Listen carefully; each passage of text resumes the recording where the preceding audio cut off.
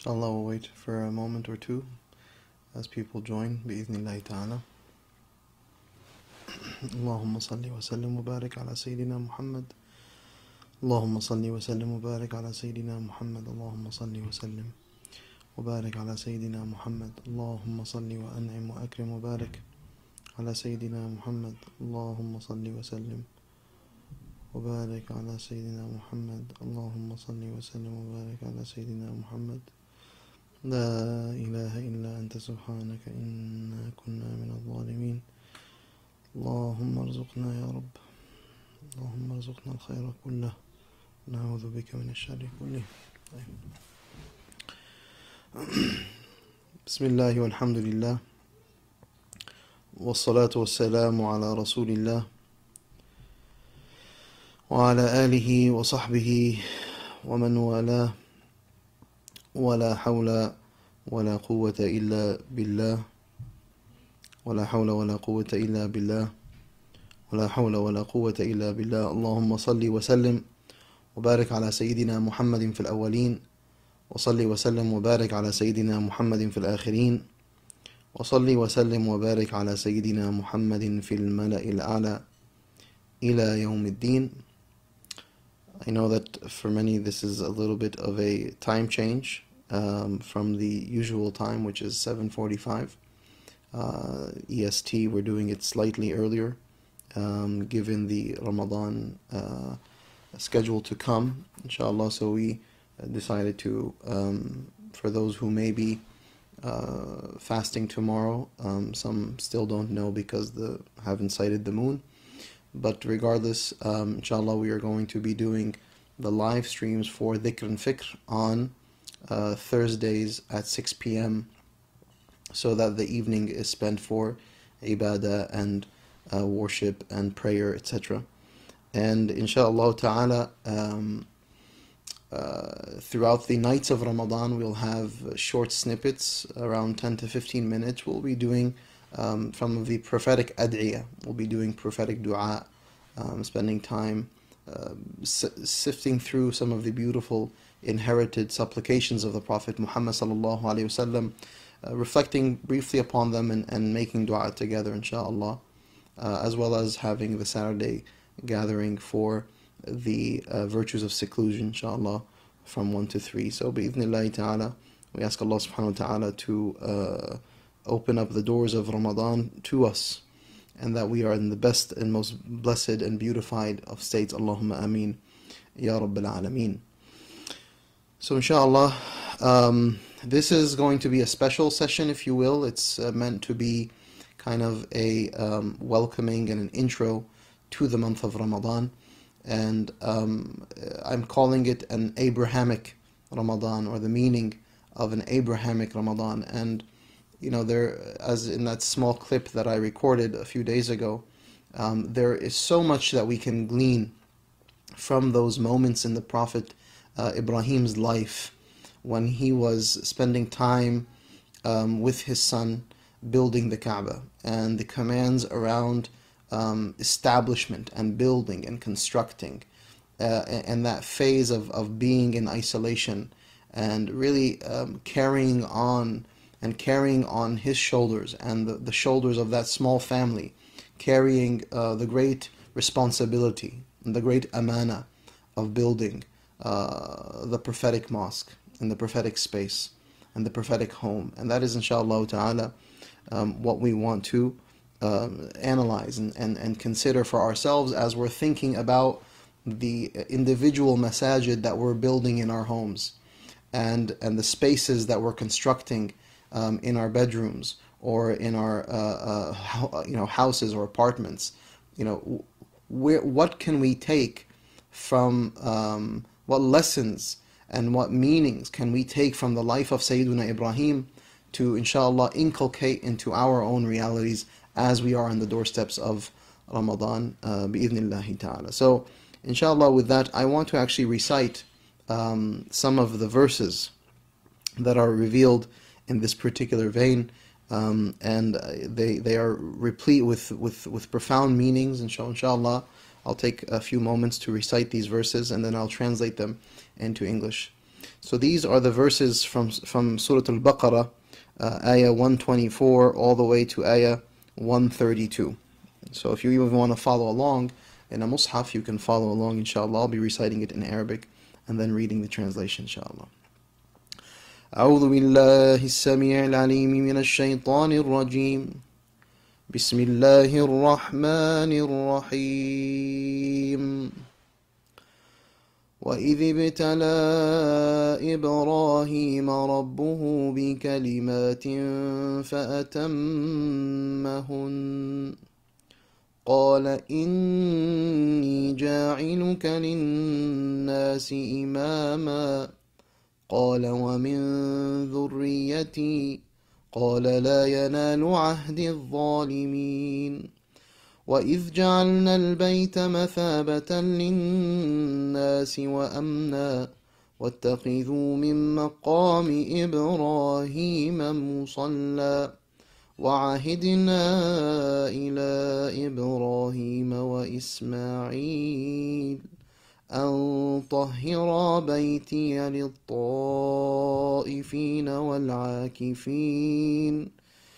والعاكفين والركع السجود وإذ قال إبراهيم رب اجعل هذا بلدا آمنا وارزق أهله من الثمرات من آمن منهم بالله واليوم الآخر قال ومن كفر فأمتعه قليلا ثم أضطره إلى عذاب النار وبئس المصير وإذ يرفع إبراهيم القواعد من البيت وإسماعيل ربنا تقبل منا إنك أنت السميع العليم ربنا واجعلنا مسلمين لك ومن ذريتنا أمة مسلمة لك وأرنا مناسكنا وتب علينا إنك أنت التواب الرحيم ربنا وابعث فيهم رسولا منهم يتلو عليهم آياتك ويعلمهم الكتاب والحكمة ويزكيهم إنك أنت العزيز الحكيم ومن يرغب عن ملة إبراهيم إلا من سفه نفسه ولقد اصطفيناه في الدنيا وإنه في الآخرة لمن الصالحين إذ قال له ربه أسلم قال أسلمت لرب العالمين ووصى بها إبراهيم بنيه ويعقوب يا بني إن الله اصطفى لكم الدين فلا تموتن إلا وأنتم مسلمون صدق الله العظيم وبه نستعين ولا عدوان إلا على الظالمين.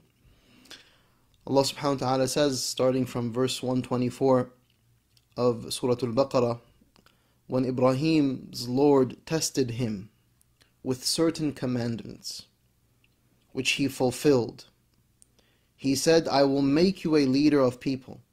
Ibrahim asked, and will you make me leaders from my descendants too? Allah answered, my pledge does not hold for those who do evil. I want you, my dear brothers and sisters, to put your heart and mind and your body and your entire being in the Abrahamic reality. I want you to imagine that you are the one receiving those commands. And I want you to summon what you know of Sayyidina Ibrahim and his own childhood and the list of commands and obligations and duties and realities that he had to uphold in his life.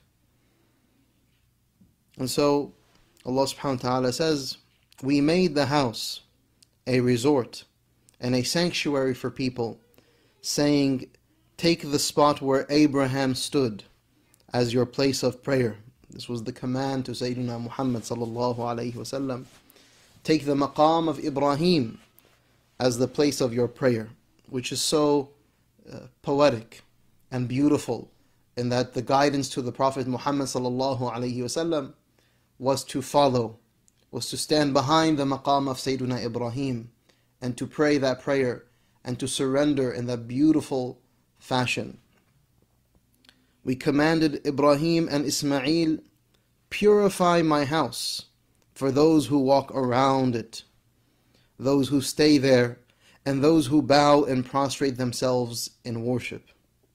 Ibrahim said, my Lord, make this land secure and provide with produce those of its people who believe in God and in the last day. Allah said, as for those who disbelieve, I will grant them enjoyment for a short while and then subject them to the torment of the fire and evil destination. As Ibrahim and Ismail built up the foundations of the house, they prayed, O Allah, accept this from us. You are the all-hearing, the all-knowing. O Allah, make us devoted to you. Make our descendants into a community devoted to you. Show us how to worship and accept our repentance. You are the ever-relenting, the most merciful. O Allah, make a messenger of their own rise up from among them to recite your revelations to them. Teach them the scripture and wisdom and purify them. You are the mighty, the wise. Who but a fool would forsake the religion of Ibrahim? Subhanallah. Who but a fool, إِلَّا مَنْ سَفِيهَ نَفْسَهُ, would forsake the religion of Sayyiduna Ibrahim? We have chosen him in this world, and he will rank among the righteous in the afterlife. His Lord said to him, devote yourself to me. إِذْ قَالَ لَهُ رَبُّهُ أَسْلِمْ. Devote yourself and surrender yourself, Ibrahim, to me. And Ibrahim replied, I devote myself to the Lord of the universe. And commanded Ibrahim, he commanded his sons to do the same. As did Yaqub, Jacob, my sons, God has chosen your religion for you, so make sure you devote yourselves to him till your dying moment. My dear brothers and sisters, I hope and pray that these verses, they come to life in our hearts in this moment. Because Sayyiduna Ibrahim, as a Hanif, as someone who was inclining towards that most pure of orientations, Musliman, someone who was always in loving surrender, someone who sought to attain Allah subhanahu wa ta'ala's pleasure, who went through multiple challenges in his life and struggles and difficulties to establish this reality. Brothers and sisters, this spirit that is imbued in these ayat is the spirit that I hope and pray that all of us can embody as we're thinking about this coming Ramadan. You know, we're at its doorsteps, and this is a moment for all of us to think about, where are we going? And what do we really want? What do we want for ourselves? What do we want for our spouses? What do we want for our children? What do we want for our community? I know that we're not content. I know that we're not content with our own individual selves. I know we're not content with the status quo that is in our homes, the culture of our homes, or the nature of how our homes are functioning. We're not content. I know we're not content with the status of our communities. You know, a lot of us, regardless of the quarantine or not, feel that we don't have a community. And that's a problem. These are serious questions. And I hope and pray that we can embody an Abrahamic spirit, because when you read these words, the sacred words of the Quran, and what Allah has preserved for us to ponder over our own ahwal, our own states, He's giving us pure guidance. He's giving us clear guidance. He's giving us exactly what we need to internalize as intentions, as spirits, as meanings, and then to bi'idhnillahi ta'ala, by Allah's permission and His grace, actualize them in our lives. And so Allah subhanahu wa ta'ala commanded Ibrahim alayhi salam to take this space, to build. And I just want to share with you the moment when Sayyiduna Ibrahim went to his son Ismail to command him and to inform him of what the command was.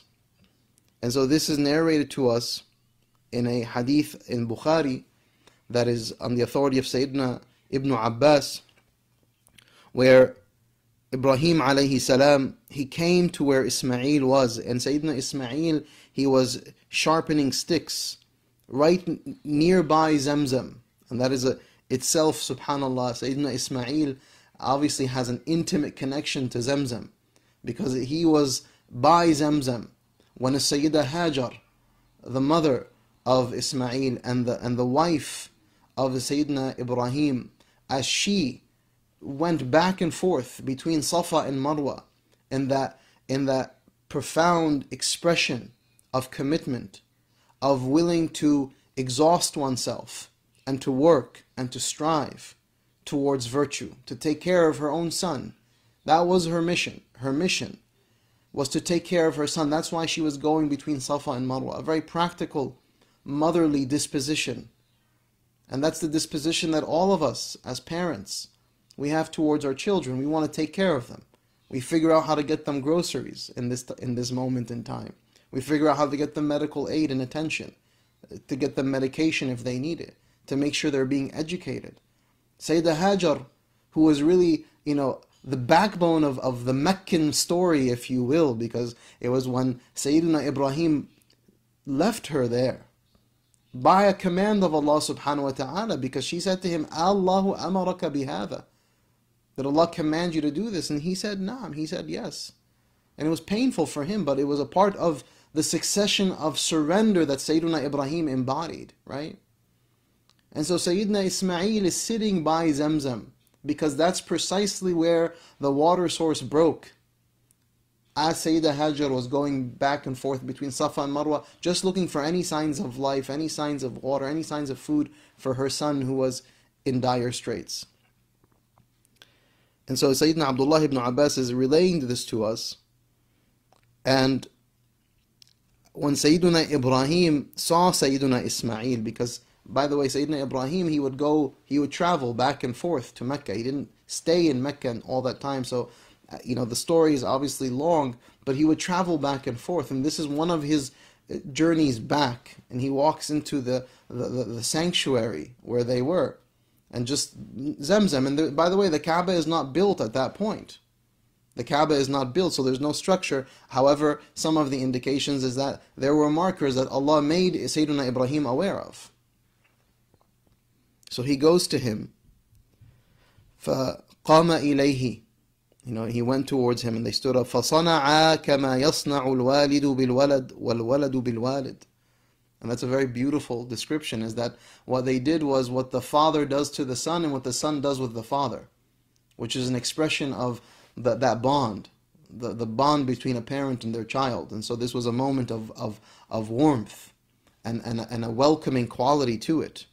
This was an embrace between a parent and a child that have not seen each other. So you can only imagine the emotions, the spirit, the joy. And Sayyidina Ibrahim was an elderly man who did not even fathom that he would have a child, but he did.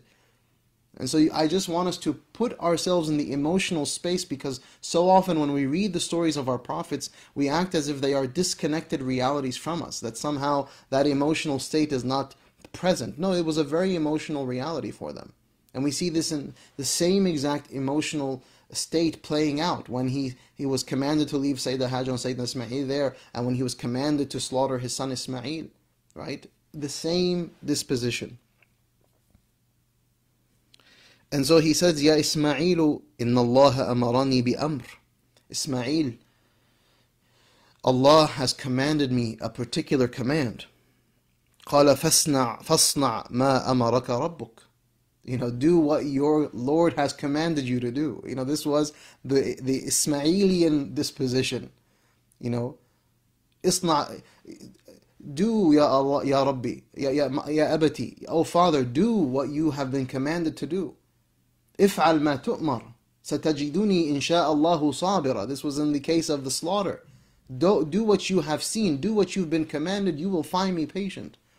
And so before even knowing what Ibrahim was asking, Sayyiduna Ibrahim was asking of Sayyiduna Ismail, Sayyiduna Ismail tells him, do what Allah has commanded you to do.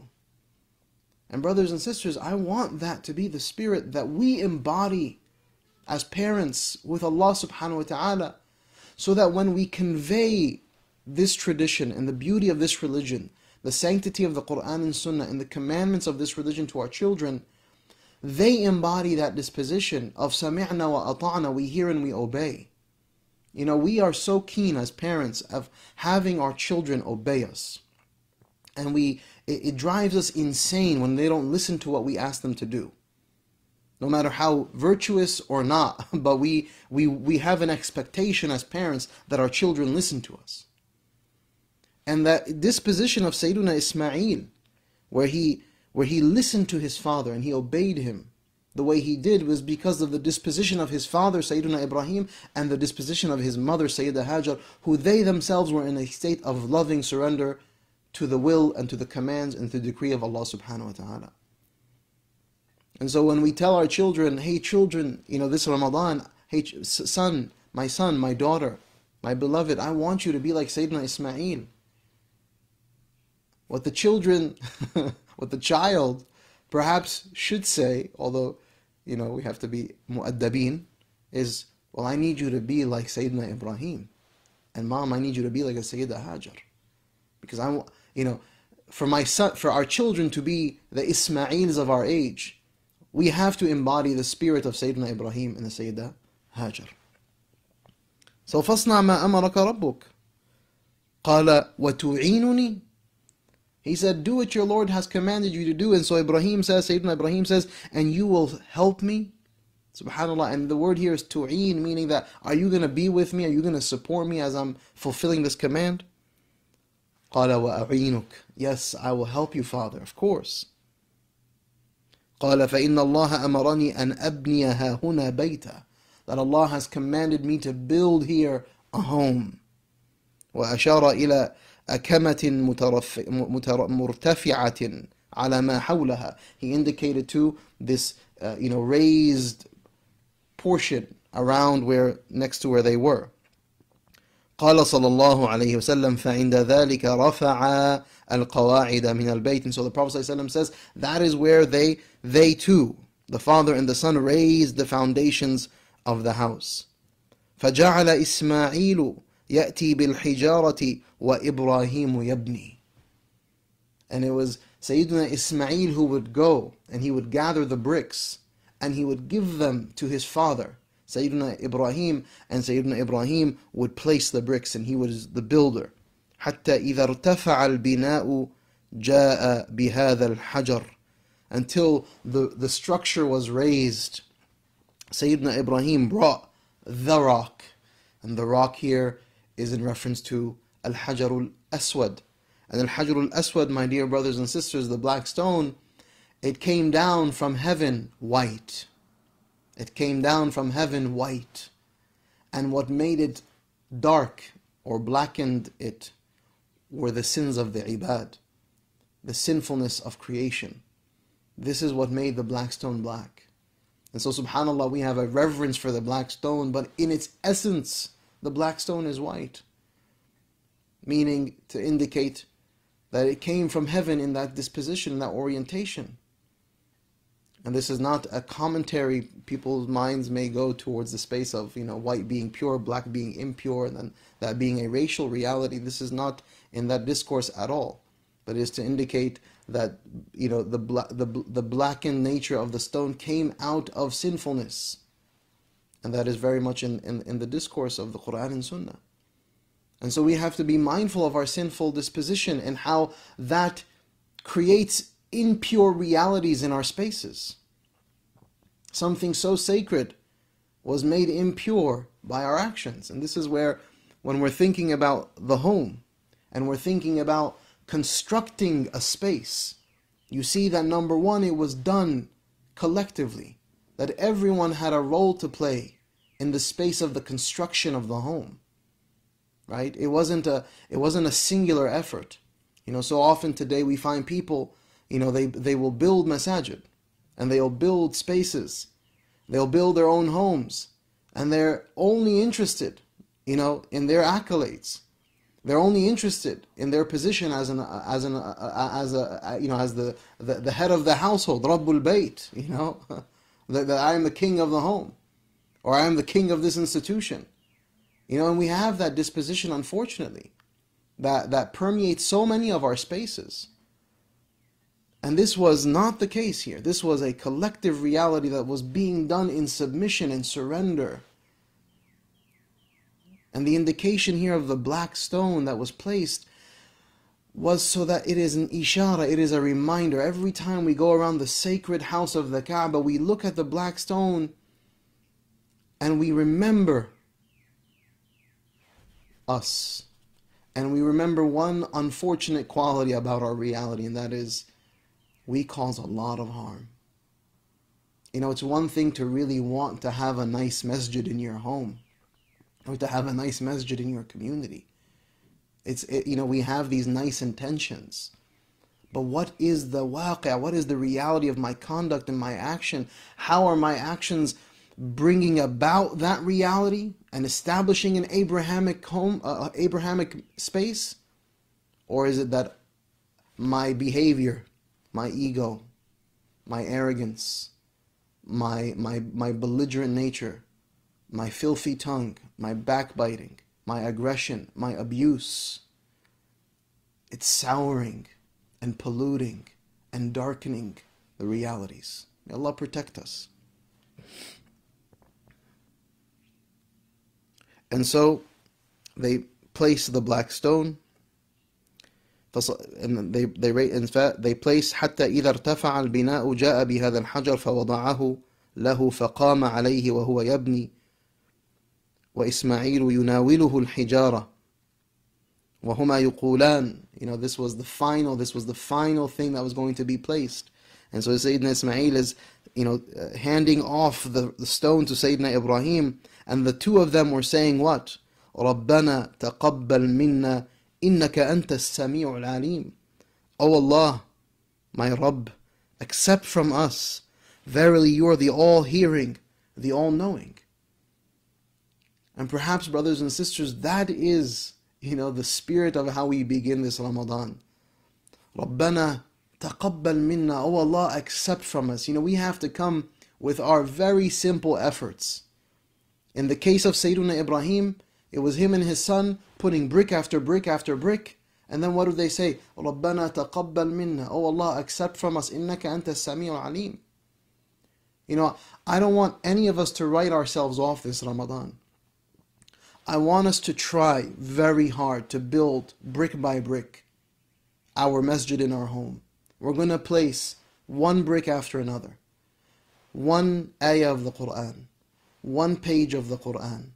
One rak'ah, 2 rak'at, 3 rak'at, 4 rak'at, 5 rak'at, 6 rak'at. And I want you to imagine every single time you stand to pray an obligatory prayer, every single time you stand to make your taraweeh, your qiyamul layl, whether it is 2, 4, 6, 8, up until 20. I want you to imagine every single time you raise your hands in that spirit of dua. I want you to imagine that a brick is being laid down, and the masjid, the home, your home away from home, because our homes is the house of Allah subhanahu wa ta'ala. That's where the spirits live, right? And this is our home, this a dwelling this is our home away from home. And so in our home away from home, we're going to build a masjid that is going to be the space of qabul, of acceptance, because we want acceptance. We want Allah to accept us, to accept our children, to accept our families. And so we're going to be mindful of the sinfulness. We're going to be careful about what we're watching and what we're saying this Ramadan in our homes. We're going to be careful about the actions and the behaviors. Brothers and sisters, I can't be belligerent and abusive to my wife. I can't be nasty towards her and harmful towards my children, and then get up and pray my salah at night, and then repeat the next day, yelling and screaming and being belligerent and nasty, and assume that somehow something sacred is being built. That type of hypocrisy and dual personality is not something that Allah subhanahu wa ta'ala ever accepts. So we don't want to be hypocrites, We want something beautiful. So yes, the next time I imagine myself or see myself becoming enraged, becoming belligerent or nasty, becoming dismissive or aggressive to my parent or my child, to my spouse, I think, what am I doing here? Am I blackening the pure that was sent from heaven? Or am I building a sacred space where I can find a genuine refuge? Because the house of Allah that is built, and the sacred houses that are built upon taqwa, upon God consciousness, is where nourishment will happen and increase and illumination. And that's what we want our homes to be. We want them to be a space of sakan. We want them to be a place of tranquility. And that's why it's called a maskan, a place of tranquility. That's what we so desire. And so that is the spirit. رَبَّنَا تَقَبَّلْ مِنَّا إِنَّكَ أَنْتَ السَّمِيعُ الْعَلِيمُ. And so you see that throughout the process of these verses in Surah Al-Baqarah, the entire orientation was, number one, a spirit of surrender. And we have to come into this month with the spirit of surrender. That I'm here to not eat and drink and not have intimate relations with my spouse. I'm here to read Quran and pray my prayers and make dua in the spirit of loving surrender, because Allah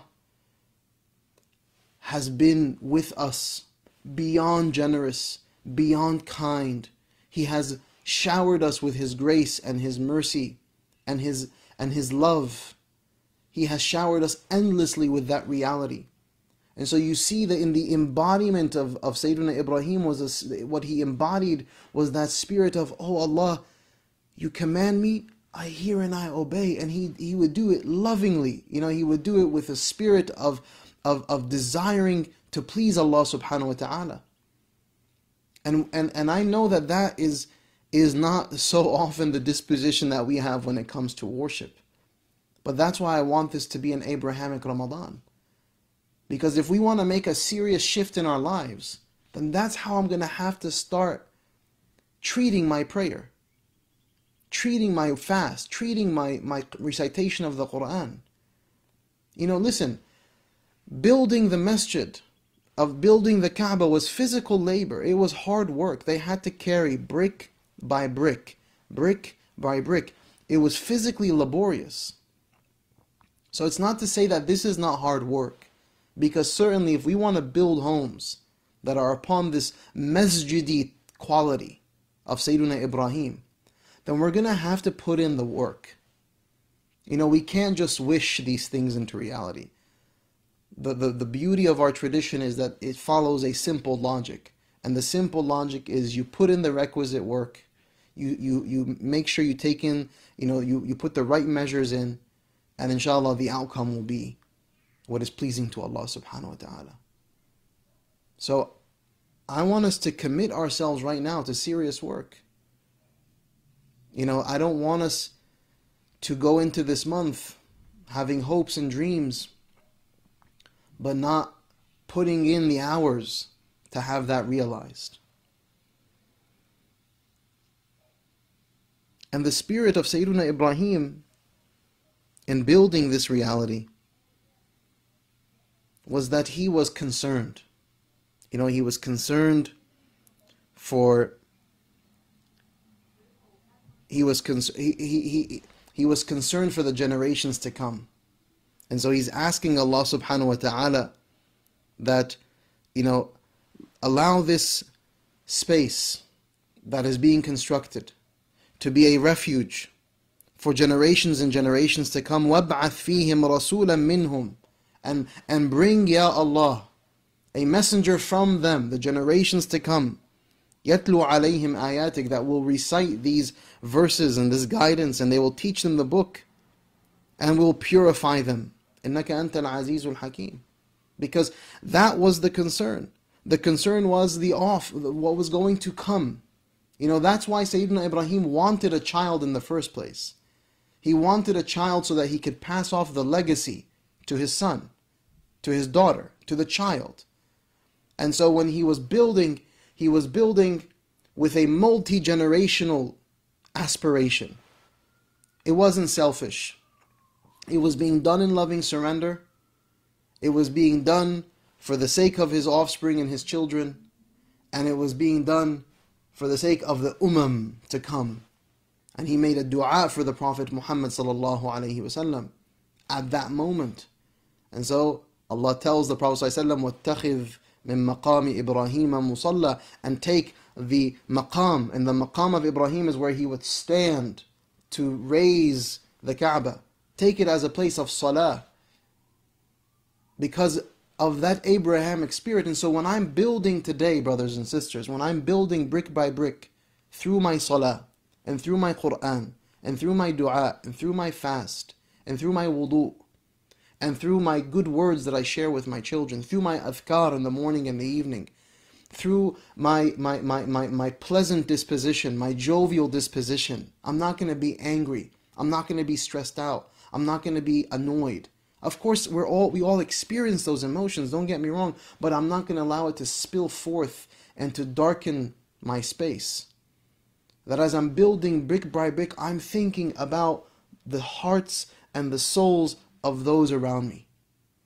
My spouse, my children, my parents, my cousins, my siblings, my neighbors, my community, and my ummah. I'm thinking about what is the spirit that I am exuding in my space. Because we don't realize the power of the ruh, the power of the spirit to permeate realities around us and how it impacts people around us. If we just maintain the right spirit, no matter how many times we make, and we're going to all make mistakes and we're going to fall short, and maybe we're not going to pray as much as we had hoped, but I'm going to put in effort, I'm going to try, and sometimes I'm going to stand up and sometimes I'm going to stumble. But the spirit is what? The spirit is of loving surrender, and it is a care. Because the Prophet ﷺ was rahmatan lil alameen. He was sent as a mercy to all the worlds. And so I want to be a conduit of mercy. And that's why Allah subhanahu wa ta'ala tells, Sayyidina Ibrahim and Sayyidina Ismail, أن طهر بيتي للطائفين والعاكفين والركع السجود. That when you're building this space, you have to make it pure and clean.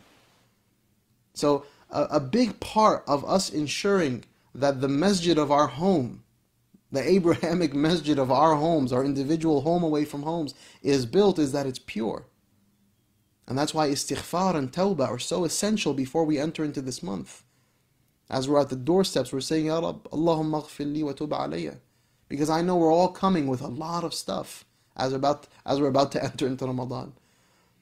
And so we want tahara, we want purification, we want, and subhanAllah, I would recommend that we make a ritual purification in the form of taking a ghusl, almost in the spirit of saying, Ya Allah, I want to cleanse, I want to wash. Before you pray your first tarawih, meaning before you pray your first Isha and tarawih, take a ghusl. Just take a nice, ritual bath. And then and embody a disposition of istighfar of seeking forgiveness and purification. Embody that disposition, so that it's, you've leveled and you've cleaned the area, and then you're putting your first brick, and you just watch over 30 days how the masjid is built.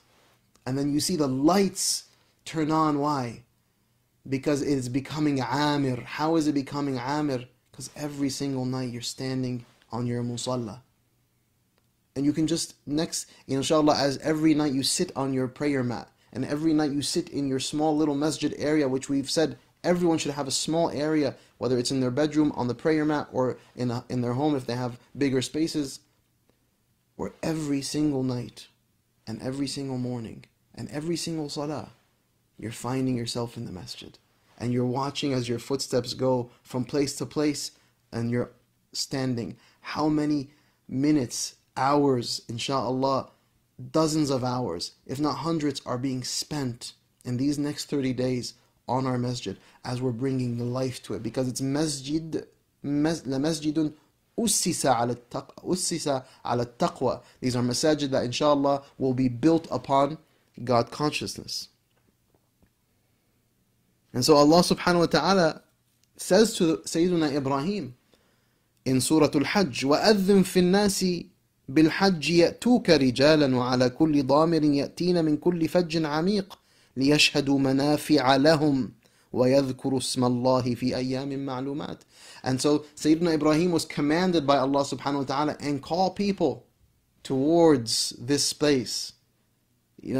Call people towards this space so that they would witness لِيَشْهَدُوا مَنَافِعَ لَهُمْ وَيَذْكُرُوا اسْمَ اللَّهِ فِي أَيَّامٍ مَعْلُومَاتٍ. And so that was the command. Stand and call people. And of course Sayyidina Ibrahim is standing there, and there's no one around him. There's no one there. And so look at the discourse that happens between Allah and Sayyidina Ibrahim. Sayyidina Ibrahim says, "Oh Allah, you want me to call people towards this house, but I don't have the ability. I don't have, وَكَيْفَ أُبَلِّغْ النَّاسِ وَصَوْتِي لَا يَنْفُذُهُمْ." And how can I call the people, and my voice will not reach them? I'm here, I'm by myself. Whether he went on, Jabal Abi Qubais, or whether he went on Safa or Marwa, wherever he was, he's like, I'm going to stand here, but no one's going to hear me. No one's going to listen. And so Allah subhanahu wa ta'ala said, Nadi wa alayna al-balagh. You call, and it is our duty to convey. And this, brothers and sisters, is the spirit that I want us to take to our entire religious discourse and disposition. When we're thinking about so many of our loved ones, who we want them to be closer to Allah, we want them to be closer to Sayyidina Ibrahim and Sayyidina Muhammad. We want this spirit to be a spirit that pervades our spaces. And some of us, I know, are thinking, well, I'm going to have a masjid and I'm going to put it up, but I know my son, I know my daughter, they're in a stage in their life, they're going to be stubborn, they're going to say, forget, just you pray, Mom, I'm going to do it by myself. Some of us, as husbands and wives, we're going to find in ourselves heavy when we're calling one another. And sometimes we're going to be, lazy, or we're just going to want to do our own thing. And this may harm our spirit or devastate us at times. But I want you to embrace this Abrahamic spirit when you're calling your loved ones to Allah and His Messenger Muhammad sallallahu alaihi wasallam. إِذَا دَعَاكُمْ لِمَا يُحْيِيكُمْ. I want you to say, Ya Allah, I've called, and you said to Ibrahim that you will convey the message. So I've done my part. وَمَا عَلَيْكَ إِلَّا الْبَلَاغِ. And that's the beauty, that's the liberating beauty, of the Abrahamic spirit that was ultimately, trickled down to Sayyidina Muhammad sallallahu alaihi wasallam, which is وَمَا عَلَيْكَ إِلَّا الْبَلَاغِ. All we have to do is convey. So we're trying our best. Each and every single one of us are going to build our foundations. We're going to lay the bricks. We're going to purify the space. We're going to bring all of the right intentionality. We're going to do it in a state of loving surrender. We're going to do it with generational concerns in our hearts and minds. And then we're going to call. And we're going to welcome our own family. And maybe our family will respond to the call. And maybe they won't. And we ask Allah subhanahu wa ta'ala to do what? To guide our hearts. And to guide our children's hearts. And to guide our spouses' hearts. And to guide our parents' hearts. I know a lot of us are worried about our parents, and worried about our children, and worried about loved ones who are off, who are not interested, who are completely disconnected, who are not even perhaps Muslim. And I know that this is something that weighs heavily. And some may be listening right now, some who are Muslim and some who are not. But the duty that is upon the shoulders of those who follow in the footsteps of Sayyidina Ibrahim, وَأَذِّن فِي النَّاسِ, call the people. And what was the response of the people? For generations and generations, billions upon billions of Muslims, لَبَّيْكَ اللَّهُمَّ لَبَّيْكَ لَبَّيْكَ اللَّهُمَّ لَبَّيْكَ لَبَّيْكَ لَا شَرِيكَ لَكَ لَبَّيْكَ. Oh Allah, at your service, at your service, at your beck and call, we respond to you, لَا شَرِيكَ لَكَ, and there are no partners with you. We come to you in pure individual states. And I know, brothers and sisters, how much the communal quality of Ramadan has come to animate the way we think about Ramadan. But this is why this Ramadan is so unique. It is because we can embody an Abrahamic disposition where he was building, no one is around. He's praying, and the only one who's there is his son. He's calling to Allah, no one is around but his son. He is calling people, and no one is present. Imagine, he's standing on the mountain and he's calling people towards ibadah, and there's no physical presence of any human being. That's why if we come to terms with the fact that this ibadah is an intimate reality, it's between us and Allah subhanahu wa ta'ala, and that the communal quality is certainly beautiful and something that we want and we aspire to have and cultivate and build. But at the end of the day, it's between me and Allah subhanahu wa ta'ala. So even if I'm in the communal space and I'm praying, it's only me and Allah. Yes, I have brothers and sisters around me, but it's about me and Allah subhanahu wa ta'ala. And so when now Allah has removed people from my physical presence, does the salah stop? For Sayyidina Ibrahim, certainly did not. Everything had to be built. You know, we are so often, in the psychology of the modern person is very utilitarian. You know, it's about the necessity of seeing numbers, impact, and like what the data spread shows, and how convincing and how influential and all this kind of stuff. But the Abrahamic spirit is a virtue for the sake of Allah subhanahu wa ta'ala, that I build for Allah, that I call for Allah, that I bow for Allah, that I supplicate for Allah, regardless of who's around. And that's, I think, a very powerful spirit that insha'Allah ta'ala we can channel into our homes, into our hearts in this month. And Allah subhanahu wa ta'ala says in Surah Ibrahim, وَإِذْ قَالَ إِبْرَاهِيمُ رَبِّ جَعَلْ هَذَا الْبَلَدَ آمِنًا وَاجْنُبْنِي وَبَنِيَّ أَن نَعْبُدَ الْأَصْنَامَ. Oh Allah, make this land safe and preserve me and my offspring from ever committing shirk, from ever committing idolatry. رَبِّ إِنَّهُنَّ أَضْلَلْنَ كَثِيرًا مِنَ النَّاسِ. Oh Allah, these idols have led many people astray. This is how he was talking to Allah. This is where his concerns, and from the verses that we recited in Surah Al-Baqarah, to the verses in Surah Al-Hajj, to the verses in Surah Al-Ibrahim, to the verses that you find in Surah Al-Anbiya, and many other chapters where you see the story of Ibrahim, you'll see the spirit that he's maintaining. He's concerned. He's worried. Ya Allah, these idols, they have led many people astray. And we have our modern idols. We have our modern, idol worship. The things that we are obsessed with. Whether it's pop culture, or all sorts of social issues, or political concerns that have become a modern form of idol worship. And we're sitting here so often worried about the status quo, worried about the salvation of our own being, and then our children and our family members. Sayyidina Ibrahim embodied, so he called upon Allah. فَمَنْ تَبِعَنِي فَإِنَّهُ مِنِّي وَمَنْ عَصَانِي فَإِنَّكَ غَفُورٌ رَحِيمٌ. So Sayyidina Ibrahim says, Oh Allah, anyone who follows me, then they are with me. As for anyone who disobeys me, you are surely forgiving and merciful. That is the Abrahamic spirit. You know, Ya Allah, please, anyone who's with me, yeah, they are with me. And anyone who disobeys me or is not following this way, you are the most forgiving, the most merciful. ربنا إني أسكنت من ذريتي بواد غير ذي زرع عند بيتك المحرم ربنا ليقيموا الصلاة فاجعل أفئدة من الناس تهوي إليهم وارزقهم من الثمرات لعلهم يشكرون. Oh Allah, I have established some of my offspring in an uncultivated valley close to your sacred house, O Allah, so that they may keep up prayer. Brothers and sisters, the reason why we have a home, the reason why we have anything, is to keep prayer intact. لِيُقِيمُوا الصَّلَاةِ. أقم الصلاة. Establish your prayer, brothers and sisters. We spoke so extensively last Saturday about the sacred quality of prayer in our lives. Sayyidina Ibrahim is saying to Allah, Ya Allah, all of this that you commanded me to do and that I fulfilled, the intention is that salah is established. We want our homes to become places of salah. The Prophet ﷺ says, don't allow your homes to be maqabir, graves. Bring the masjidiyah alive. How do we bring the masjidiyah alive? We establish salah.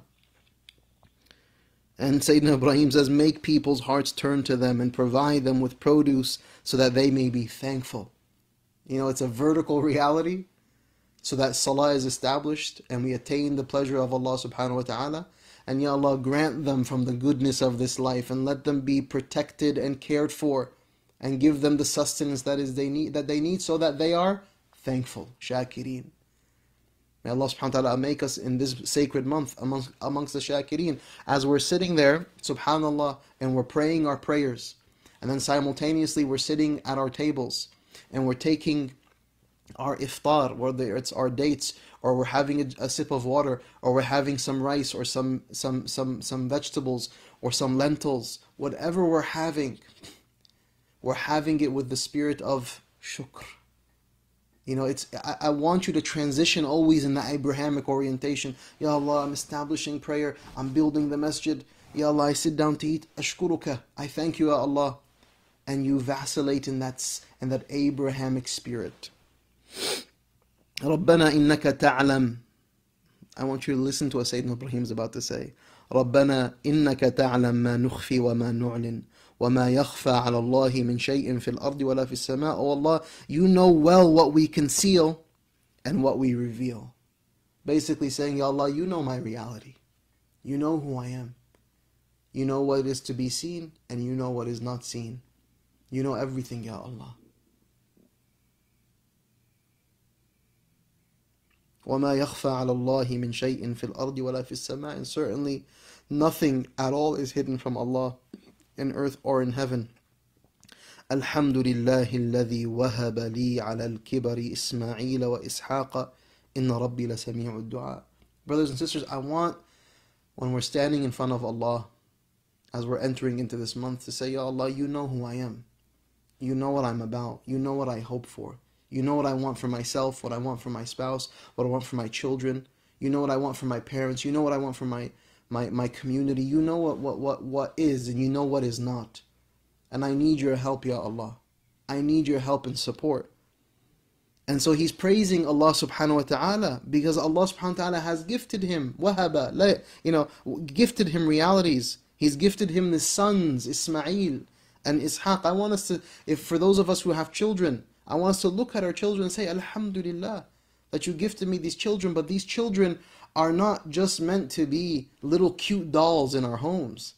These children are to be carriers of a prophetic reality, of a prophetic responsibility, one that we have to strive, inshallah, to carry in our own lives in terms of how we pray and how we serve and how we give and how we are present for others. And we want our children to carry that reality as well, that mas'uliyah, that amana, that trust. Oh Allah, you are the one who hears the dua. And so Ramadan becomes what? It becomes the month of dua. رَبِّ اجْعَلْنِي مُقِيمَ الصَّلَاةِ وَمِن ذُرِّيَّتِي. Oh Allah, make me amongst those who establish my prayer and amongst my offspring. Sayyidina Ibrahim, who built the masjid, who is given all of these divine inspirations and guidance, and he's fulfilling them, but he's turning to Allah in a state of humility and supplication. رَبِّ اجْعَلْنِي مُقِيمَ الصَّلَاةِ وَمِن ذُرِّيَّتِي. Ya Allah, make me and my children amongst those who establish prayer. رَبَّنَا وَتَقَبَّلْ دُعَاء. Oh Allah, accept my dua. So dua is ibadah. Dua huwa al-ibadah. We have to have an intimate discourse with Allah this Ramadan. A part of building the Abrahamic masjid in our homes is having a prolific conversational relationship with Allah subhanahu wa ta'ala. This is one unique quality that you'll see so much in the story of Sayyidina Ibrahim, is that so many of the ayat are dua. So many of them are supplication. رَبَّنَا اغْفِرْ لِي وَلِوَالِدَيَّ وَلِلْمُؤْمِنِينَ يَوْمَ يَقُومُ الْحِسَابِ. Oh Allah, forgive me and my parents and all of the believers on the day of reckoning. That was his concern. It was a spiritual reality that he had concerned himself with, and that is precisely bi'idhnillahi ta'ala the reality, brothers and sisters, that I hope you and I can concern ourselves with. And without a doubt, when the verses of Ramadan are followed by this beautiful gift of an ayah, wallahi, if we take the time to really consider what this verse means, وَإِذَا سَأَلَكَ عِبَادِي عَنِّي فَإِنِّي قَرِيبٌ. And if your servants, and if my servants ask you about me, then verily I am close. أُجِيبُ دَعْوَةَ الدَّاعِ إِذَا دَعَانِ. I respond to the caller if he or she calls. I want us to feel the closeness of Allah subhanahu wa ta'ala, that Allah is never far. Allah is always the closest thing to us. Allah is closer to us than we are to ourselves.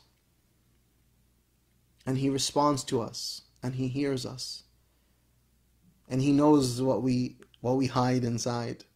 He knows our worries. He knows the things that our spouses will never know. I know all of us, our spouses know much about us, but they don't know everything about us. Whether it's a husband with his wife, or a wife with her husband, there's always those things that only Allah knows. And same with our children, same with our parents. So we have our relationship with Allah, and He knows, and so Ya Allah, you know. And the fact that Ya Allah, you've put me in this place of quarantine and isolation, I want to embrace an Abrahamic reality in my life. And I want to treat you in the manner that Sayyidina Ibrahim treated you. I want to have a relationship with you the way that Sayyidina Ibrahim had a relationship with you.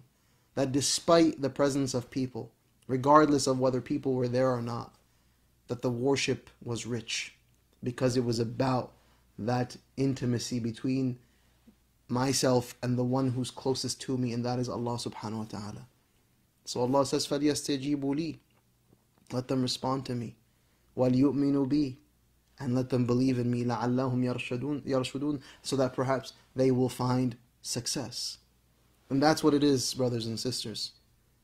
Let us respond to the call of Allah. Let us respond to the call of Allah that comes to us through who? Through Sayyidina Ibrahim. وَأَذِّن فِي النَّاسِ. So we're saying right now, as Ramadan is coming in, labbaik. Ya Allah, labbaik Allahumma labbaik. We're here. We're here at the doorsteps of Ramadan. We're ready to go. The millions and millions of Muslims in this country, and the 1.7 billion Muslims across the world, Ya Allah, we're here.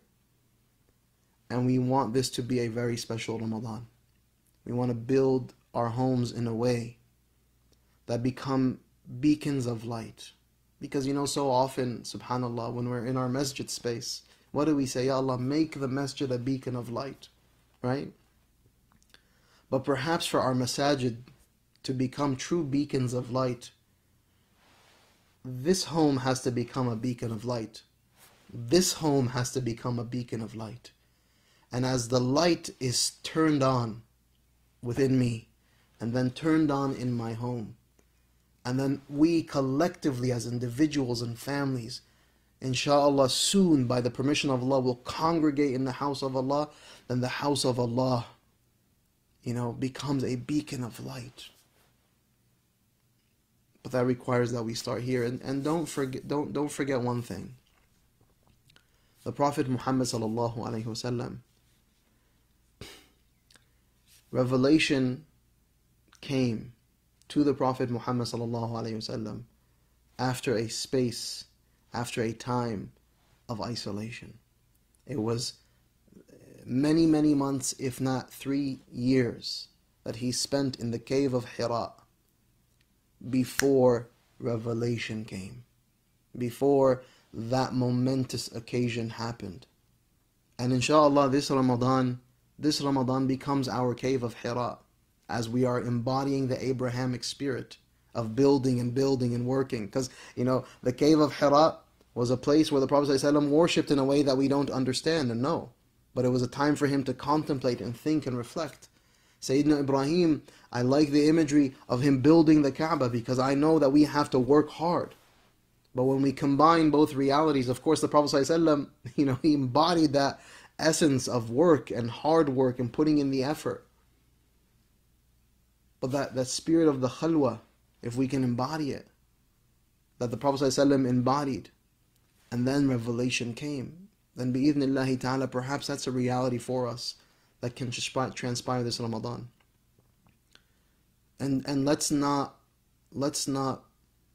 belittle the opportunity here, because the opportunity with Ramadan is very real.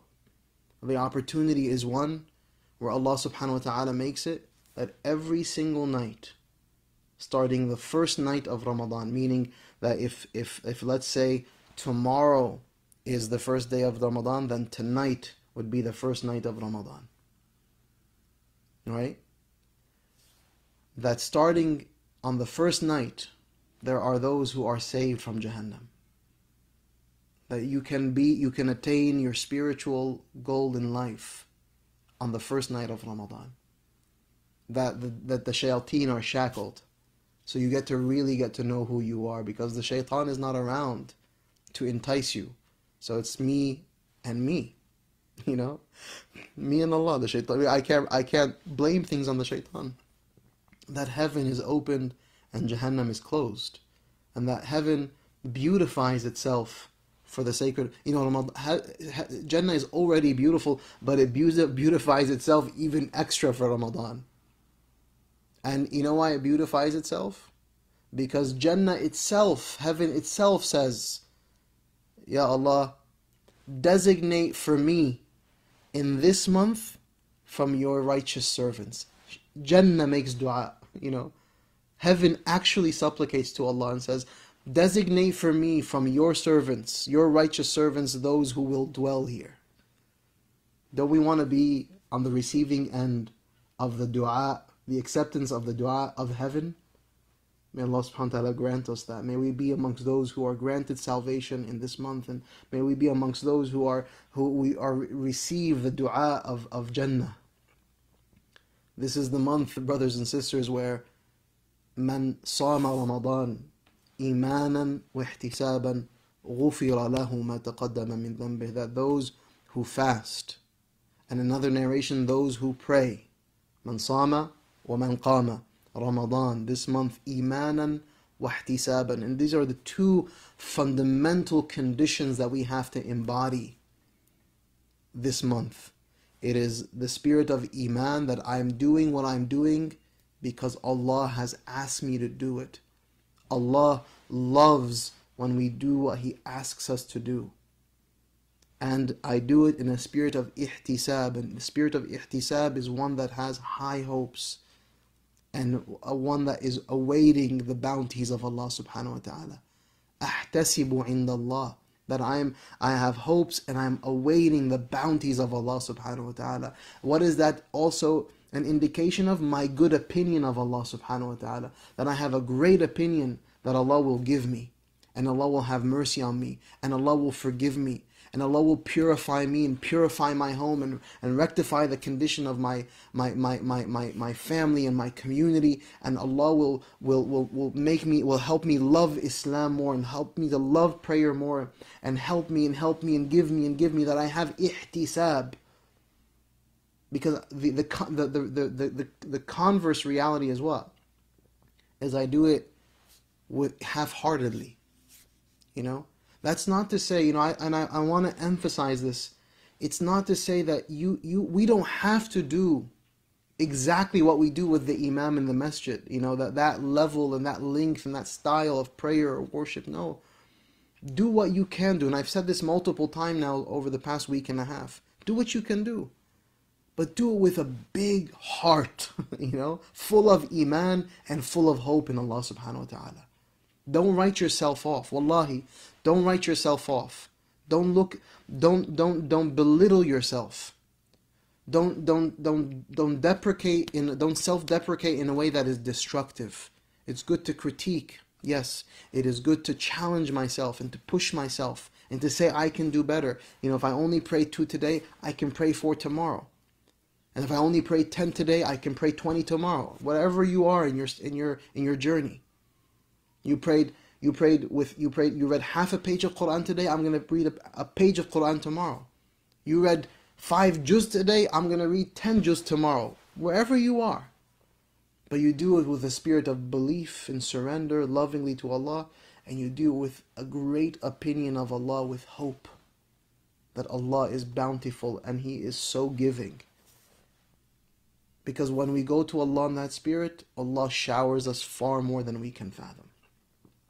So brothers and sisters, I ask Allah subhanahu wa ta'ala to make this a truly blessed Ramadan for us. I ask Allah subhanahu wa ta'ala that as this month is coming upon us, that, you know, that He surrenders us to Ramadan and He surrenders Ramadan to us.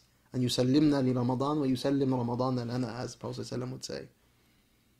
And that we ask that this new hilal, this new crescent of Ramadan, it comes upon us, you know, this new moon of Ramadan, that it comes upon us as we are in a state of amn and iman. Amn meaning safety and security, and iman being rich belief. Was-salama wal-islam. Salama meaning peace, and Islam meaning being in loving surrender. You know, and then the Prophet ﷺ would point at the new moon, he would say what? Rabbi wa Rabbuka Allah. My Rabb and your Rabb are Allah. And so we turn to the Rabb of Muhammad sallallahu alaihi wasallam. We turn to the Rabb of the new moon. We turn to the Rabb of Sayyidina Ibrahim. We turn to the Rabb of all creation. And we say, Ya Allah, we ask you to allow us to enter into this month in the best of states, with the best of spirits, the best of high hopes, and the best orientation of commitment to doing hard work and to doing real work and to follow in the footsteps of Sayyidina Ibrahim as we lay the bricks and we purify our space, and we do it in that spirit of seeking your rida and your acceptance. Ya Allah, we ask you to beautify us with the beauty of the Quran. Ya Allah, we ask you to be the people of the Quran, as we know that the shahr of Ramadan, the month of Ramadan, is the month of the Quran. We ask you to bring life to us through the Quran. We ask you to bring us life through dua, through supplicating and calling upon you. Ya Allah, we ask you to bring life to us through dhikr. We ask you to bring life to us through salah and through siyam. We ask you to bring life to us through our sadaqah and our charity, because we know that this is a month of giving, and that you and the Prophet ﷺ would give abundantly in this month. Ya Allah, we ask you to help us to give abundantly from everything that we have, from our energy, from our time, from our material resources, from our physical abilities, from our hearts, from our spirits, from our emotions, from our psychologies. Ya Allah, help us to give and to be a people who love to give in your way. To give you, Ya Allah, what you love to be given to you, and to give to the creation what you love for us to give to this creation. Barakallah li wa lakum, inshallah. If I can take a few questions if people have them. But truly, may Allah subhanahu wa ta'ala allow this to be a Ramadan where we can embody these spirits. Please go back, you know, read these ayat from Surah Al-Baqarah and from Surah Ibrahim and from Surah Hajj, and read these Abrahamic ad'iyah and listen to how, really listen with your soul how he spoke to Allah subhanahu wa ta'ala. And listen to how he communicated to Allah. And then embody that Muhammadan reality, as he went to the cave and he was seeking. He was seeking, وَوَجَدَكَ ضَالًّا فَهَدَى. Were you not seeking, O Muhammad, and we guided you? So we sit in our homes right now in that spirit of surrender and that spirit of seeking, with a commitment to do some serious work. Brothers and sisters, is it going to be easy? No, it's not going to be easy. But it's going to be rich, nourishing, meaningful work. They say this is an honest man's living. Someone who works hard. The Prophet ﷺ saw a man who had hands that were coarse. And he said, هَذِهِ أَيْدِي يُحِبُّهَا اللَّهِ. These are hands that Allah loves. So we're going to be people who are not afraid of some hard work. And we're all going to have to come out of our comfort zones. Whether our comfort zone is laziness, or our comfort zone is just, we're not in the mood, or our comfort zone is that we just perhaps have given up a little bit. That we're all going to kind of push ourselves a little bit more, a little bit extra. And we're gonna become Sayyidina Ibrahim in our homes, and Sayyidina Ismail, and we're gonna have that spirit of Sayyida Hajar, that although she was by herself and she was worried about her son, that she was running back and forth, carrying that burden all alone by herself. SubhanAllah, a lot of you who may be listening are single mothers. Channel the spirit of Sayyida Hajar. She was a single mother, practically speaking, by herself to care for her son.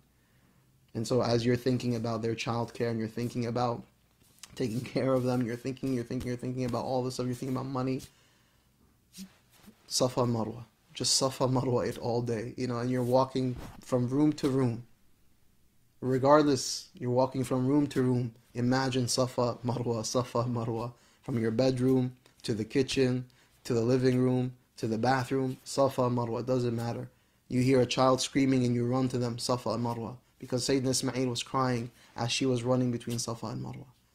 So we're going to embody this entire Abrahamic family spirit, because it's a beautiful spirit. And you see, there was a challenge to it, but challenge is good. Don't run away from challenge. Wallahi, don't. May Allah subhanahu wa ta'ala help us, bi'idhnillahi ta'ala. So I hope and pray that these ma'ani, inshallah, are of use, practical benefit to all of us. And I ask Allah subhanahu wa ta'ala, an yuballighna Ramadan. Oh Allah, grant us Ramadan and allow us to be amongst your servants this Ramadan. And we ask you, Ya Allah, to gather us together as friends and family very soon. We ask you, Ya Allah, to bless us with a Eid gift, of being with our loved ones physically. Although we're going to be together spiritually, we'll be together on Zoom, and we'll make dua for each other, and we'll have different types of gatherings and all sorts of, streams and webinars and stuff like that. But may we be together, inshallah, so that we can embrace each other. And that the light that we've all kind of worked on cultivating within ourselves in our caves, that becomes a light that is palpable, present, and there for the generations and the generations to come. Because our community and this world, it needs the Muhammadan Abrahamic light that is so beautifully imbued in loving surrender. We need it, and everything around us need it. So let's take this as our time in Hira, to be in our caves, so that inshallah at the end revelation happens, and we exit and we start to move with that prophetic spirit. Barakallahu feekum wa jazakumullah khair. I don't see that. Oh, actually, I didn't notice that there were questions. Please forgive me. Ameen. Where can we learn about Sayyidina Ibrahim? You can learn about Sayyidina Ibrahim and Sayyidina Ismail in the Quran, and you can learn about it in books of stories of the prophets, of Ibn Kathir and others. Any books on the stories. Ameen. Barakallahu feekum ajma'een. Barakallahu feekum. May Allah subhanahu wa ta'ala bless you all. Ameen. May Allah give us strength. Allahumma ameen, and perseverance. Ameen. Ya Rabb. Barakallahu feekum. May Allah subhanahu wa ta'ala grant shifa. There's a number of loved ones and community members who are not well. And we ask Allah subhanahu wa ta'ala to grant them shifa. One of our very dear sisters here, Sister Zainab in Boston, She is not well, and she is under, due to the coronavirus. So we ask Allah subhanahu wa ta'ala to grant her shifa and taman la yughadiru saqama. And I know many of us have family members or know people or loved ones who are sick and ill with all sorts of ailments and diseases, and those who may have passed. And we ask Allah subhanahu wa ta'ala to give shifa to all those who are ill, and to grant them purity, and to grant them beauty in this moment of illness and increase, and to have mercy upon our loved ones who have passed. Barakallahu feekum. Ramadan Mubarak, Ramadan Kareem. This is truly a blessed and joyous moment. May Allah subhanahu wa ta'ala make it a blessed one for us all. Wassalamu alaikum wa rahmatullahi wa barakatuh.